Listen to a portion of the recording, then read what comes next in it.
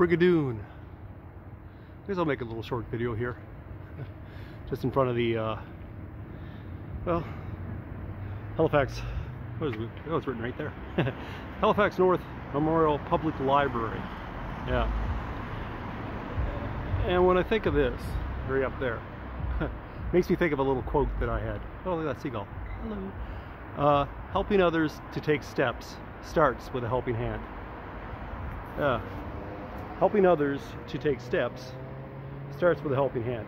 And I know that. I know that very, very well. Kind of goes along with another saying of mine. The land bent and folded me like in the makings of a sword, and the people I met gave me the materials to withstand the impact. So yeah, I know for sure. And think about that. Even as with children, somebody put down their hands and lifted us up to our feet and set us along on all of our life's journeys. You know, very important to have somebody do that. But as a kid, as a teenager, a young adult,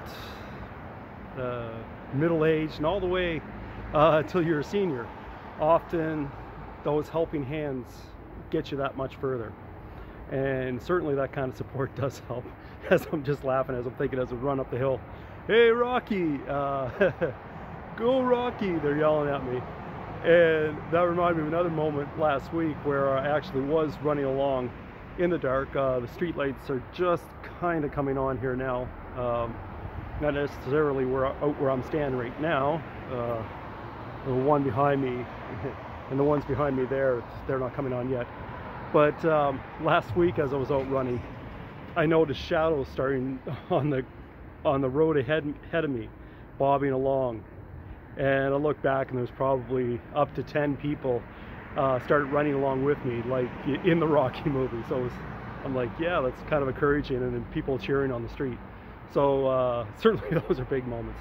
But those little moments that you can recall, and I certainly recall, well, my doctor at one point telling me, get up off that wheelchair, stop feeling sorry for yourself. I didn't put your leg back together for you to sit there feeling sorry for yourself. Get up off your ass. Get in there on the bed and get those crutches. And they helped me up, got me on my feet, took my wheelchair away, and got me out of the hospital a couple of weeks later. So we certainly need that. So helping others take steps starts with a helping hand. And I'm still trying to support Brigadoon Village to help children with special needs, well, find their footing.